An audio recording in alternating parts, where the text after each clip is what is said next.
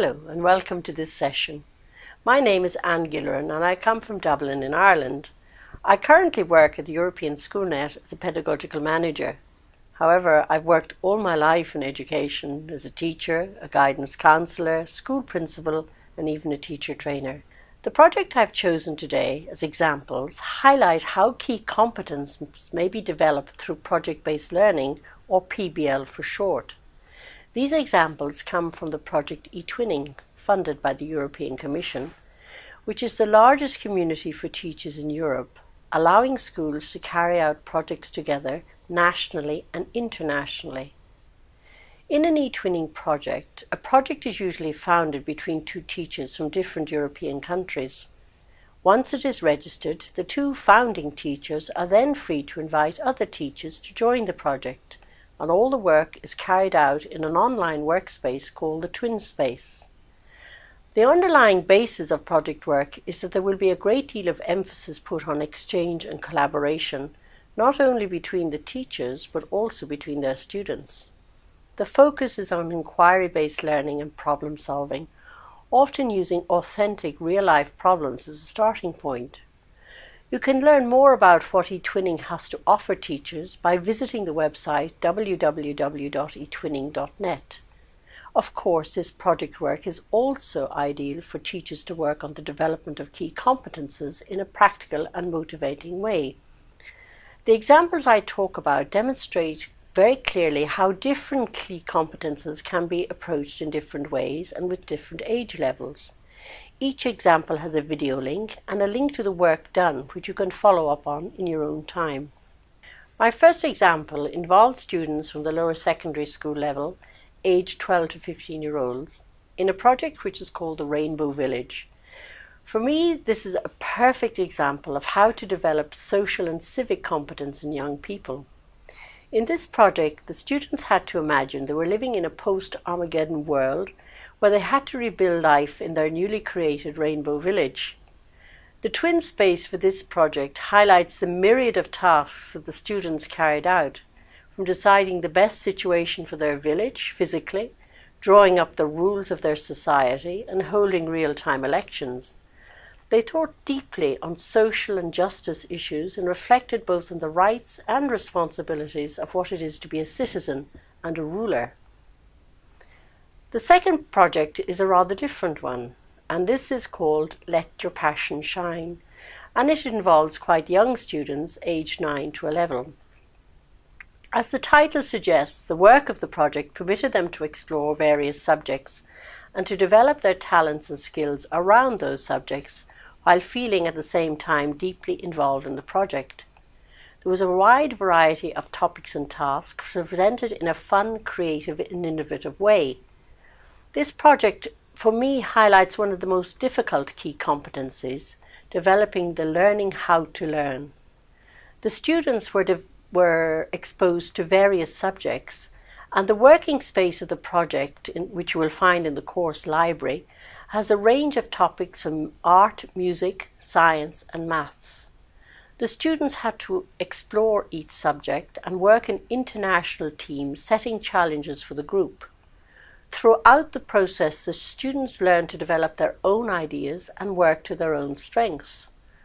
The project also gave them the opportunity for development of other competences, for example, such as digital competence and communication, both in the mother tongue and in foreign languages. So a very varied project. My final two examples involve older students from the upper secondary level, aged 16 to 19-year-old. The first of these projects is called Peck, the Traveller Flea, with students from the vocational school sector in France, Spain, Italy, Portugal, the Czech Republic and Turkey working together. The project worked on developing competencies in foreign languages and cultural awareness and expression through building the story of Peck and his travels in the form of a digital comic strip. Of course, digital competence also found a central role, as you can see by looking at both the Twin Space and the video, which are available in the course library. My final example is a project called Health for Life, and features students aged between 15 and 19 from the Netherlands, Belgium, Italy. And I think this is a good example of how both maths and science competence can be tackled in an authentic rather than theoretical way for students. However, the project also fostered for me the sense of initiative and entrepreneurship competence in the way in which it challenges the students to think for themselves and to make their own judgments.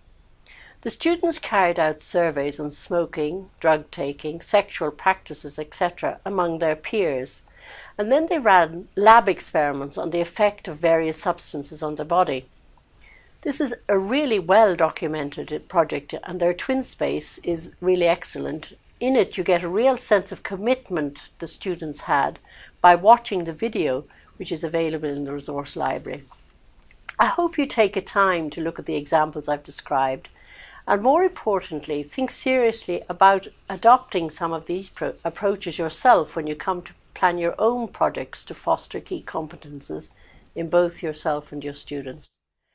My name is Livia Di Nardo, and I work at Junior Achievement Young Enterprise, also known as JY Europe, the largest provider of entrepreneurship education programs reaching 3.2 million students at primary, secondary, vocational, and university level. Investing in entrepreneurship education is one of the highest returns on investment Europe can make.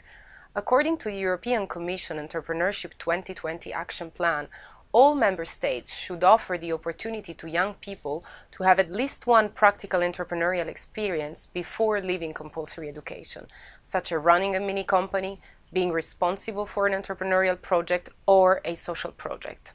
Reaching for education strategies that can aid long-term growth and employability, the European Commission has identified mini companies as a successful program for fostering entrepreneurial education.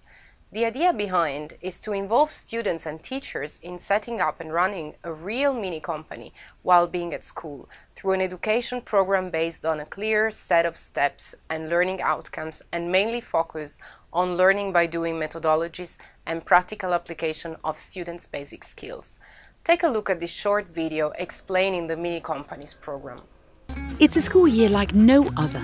Students begin with an intense idea generation phase and then agree on how to make their idea happen.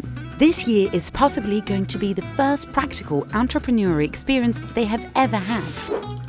Each group of students forms a company and moves quickly into the real world of building a business. They need to find startup capital, develop a business plan, and market their idea. Students are working with their teacher who are guiding them step by step through the process. Each company has a volunteer mentor from the business community who can advise them along the way. Because there are so many companies in different countries, there are lots of opportunities for students to extend their enterprises across borders, set up partnerships, or participate in international fairs and competitions. Important competences are being developed here: creativity, self-confidence, teamwork, resourcefulness, perseverance, taking responsibility, initiative. At 3 points during the year, students reflect on how they see their progress in these areas. As the year comes to a close, students wind up their company and take a final exam to certify their business, financial and economic knowledge. Endorsed by leading companies, education institutions and international organizations, the Entrepreneurial Skills Pass shows the student has had real-world business experience, developed entrepreneurial competences and learned key economic concepts. It is a valuable addition to their skills portfolio, online profile or CV. JY Europe entrepreneurial activities cover all levels of education, ensuring progression in entrepreneurship education from primary school to higher education. Two factors are key for the success of entrepreneurial education program. First, the engagement of volunteers, mentors from enterprises to help students make the connection between what they are learning and the world outside in school. Second, teachers have to become learning facilitators and work in teams with the business sector mentors. Entrepreneurial teachers require active learned-centered pedagogies and learning activities that use practical learning opportunities from the real world. This approach involves significant changes in the way teachers themselves are educated. Research carried out by the European Commission shows that the core skills and values linked to entrepreneurship education are seldom a priority in teacher education programs. In the 21st century school, it is important for teachers to apply entrepreneurial learning methods and tools in any subject and for any age group. JYE is working a lot to support teachers to develop students' entrepreneurial skills. One of its main initiatives for teachers is the Entrepreneurial School, which aims to train teachers to teach in an entrepreneurial way regardless of the subject they teach. To help them with this, the project has developed a virtual guide for entrepreneurial learning. The guide is a practical and useful tool for teachers in primary, secondary, and vocational schools that want to mainstream entrepreneurial learning in teaching methods and learning processes they set up in the classroom every day. The first section of the guide contains more than 100 tools and methods to support teachers implement entrepreneurial teaching and learning, including good practices and framework documents from 85 different schools in 10 countries. The tool is user-friendly and allows you to search for resources according to age level, subject area, or country. There is also a section where you can find best practices, school, and case studies with examples of visions, plans, and activities to be used in your own school. In the guide, you can also find the most important strategy and policy documents on entrepreneurial learning at European or national level. On top of this, the guide also provides you with relevant tools to assess your entrepreneurial teaching and check the quality of entrepreneurial activities of your school. The engine behind the Entrepreneurial School Guide is the community of educators across Europe working on entrepreneurial learning. Within the virtual guide, the tools and methods are presented and recommended by teachers for teachers.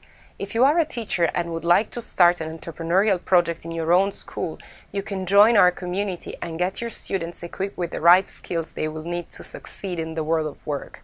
Remember that you can access further reading and related resources to this session from our course library. We also encourage you to visit the course forum where you can take part in an ongoing discussion linked to this topic with fellow participants and instructors.